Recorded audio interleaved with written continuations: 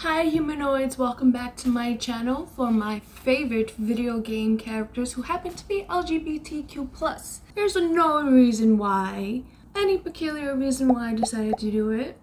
Because yes, I am part of that community. Isn't it obvious? I wanted to make a video about my favorite video game characters in the LGBT+ community. I am a demisexual bisexual, and I know a lot of people want to say shit about bisexuals and that they're just greedy or selfish, or they're just closer to being gay, or they're closer to being lesbian. I don't play that shit. I'm bisexual. Someone who's this cute cannot be straight. I'm sorry. Anywho, yeah, I thought that, in honor of Pride Month, we'd look at my favorite video game characters, even though there's not that many in general, I think, out there, but not many that I've played. And I don't mean like projecting my attraction to females onto a game character, but just ones who will help me solidify my queerness, per se. Let's start with some honorable mentions. Lena from Overwatch. I have never played Overwatch. It seems a little bit overwhelming to me if I got into it at this point, but not only is she a lesbian, she happens to be the poster child of a game, and shooters tend to have some toxic people, so the fact that she is a poster child and she's lesbian, I just wanted to give her the spotlight. And we know Blizzard doesn't shy away from LGBTQ+. Next is Birdo from Super Smash Bros. 2, who is actually the first trans character in a game and who happens to be married to Yoshi. And there was also a game called Captain Rainbow, awesome name, where he got arrested. Birdo got arrested because he was using a bathroom, the wrong bathroom. We know that how relevant that is now. So the fact that that game just was ahead of its time is amazing to me, and it's a Nintendo game, but Nintendo's been a little bit iffy about it. Birdo is a trans character. Let's start with my teenage dream, Chloe from Life is Strange, okay? I had a boyfriend at the time, but damn, did I want Chloe more than I wanted him. She called to my teenage self, the rebel in her, the colored hair. Chloe was my soulmate as a teenager. Okay, I did not sacrifice Arcadia Bay for her because I had to do the moral thing, okay? Don't judge me. The love was real. And just in general, the Life is Strange series is just like a bisexual haven, and knowing how people feel about bisexuals as is, and me being one myself, is great to see positive representation of bisexuals in the gaming industry. I mean, I like Max, but Chloe had life.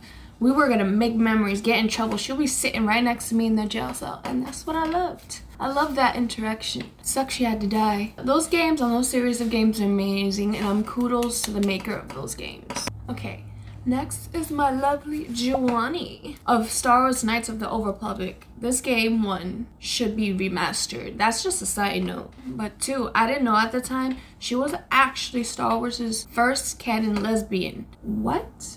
Like, how long has Star Wars been out? And Star Wars Knights of the Old Republic came out in 2003. George Lucas, you've been lacking. Where is my lesbians? Where is my gays? I want to see more. I'm down for Pono and Finn to be lovers. That's just me. Don't come to me in the hate comments because this is a non-toxic zone. Thank you very much. And also, Giovanni really spoke to me saying, yes, I would do an alien. And I'm okay with that. Here's something a little out of the field because it isn't a female. Arcade Gannon from Fallout New Vegas. At first, I found him quite annoying. Like, annoying, first of all, you needed a high-ass speech to even get him on your fucking team. And I was like, okay, well, I met you like 25 levels in because I explore and shit. I'm already way into my skill tree, man. It's gonna take me forever to get my speech high enough. That's besides the point. He really got me though when he told me the story about his family and how his queerness was not his story. And Fallout New Vegas, I believe, correct, came out like 2009, 2010. And gayness still was not nuanced at that point. It was usually with game character storylines if they were not the villain. Because usually gay characters were the villain. Like that Birdie character, Birdo was a villain. Super Smash Bros. 2. But they came an ally. It's only till recently that LGBTQ storylines are nuanced in movies, games, and shows. One medium is not guilty all by itself. The fact that as old as New Vegas is and the nuance, Arcade Gannon was the most nuanced gay character I really noticed in any medium. He had a very big impact on me for that reason alone, because his queerness was part of his character, but it wasn't his character. His main quest was about his family, and that hooked me in. And the last one, you know where this is going, Ellie from The Last of Us. Yes, I know people have conflicted feelings about the second game. I get it, okay? But you have to understand, she was the main, she's a queer character, 100% queer character, the lead protagonist in a game who was way more than her queerness, who made choices and had consequences of those choices, who had feelings and who was humanized in the best possible way in her journey. And I have a little mixed feelings about the end of that game. But her whole journey and her queerness fit into her journey. Her helping raise her girlfriend's baby after the baby daddy was like. And me and Ellie have some stuff in common. We both have high sense of paranoia and always think somebody's following us, and we don't know how to let shit go. The entire story is insane. I know there's conflicting feelings about Last of Us 2. Even in the first game, she was still a protagonist. She might have not been Joel, but she was still a protagonist. In the second game, oh my god, her queerness was just a factor of her. It wasn't everything of her, okay? Ellie's character has one of the best arcs in gaming, in my opinion, and the fact that she's queer is just a bonus because that's not who she is. And I know that pisses some people off, that she's a powerful masculine female who is kicking ass. Well, guess what? Get over it, bro. Protagonists can be non-straight white males, you know?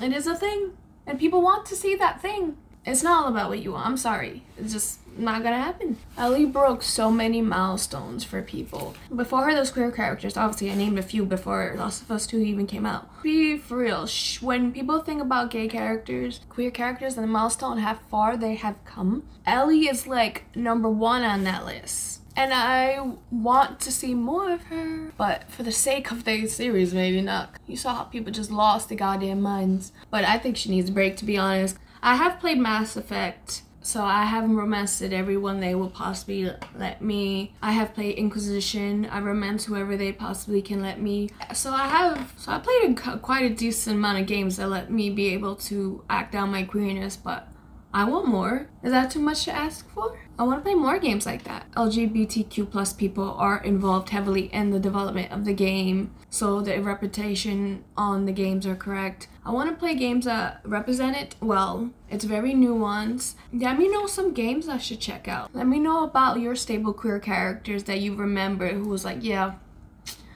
I think I'm gay. I think I'm pretty gay. Stay safe, humanoids. Enjoy Pride Month. Don't do bad things. Support your fellow queer if you're straight. So have a good day, humanoids. And do good things for goodness sake.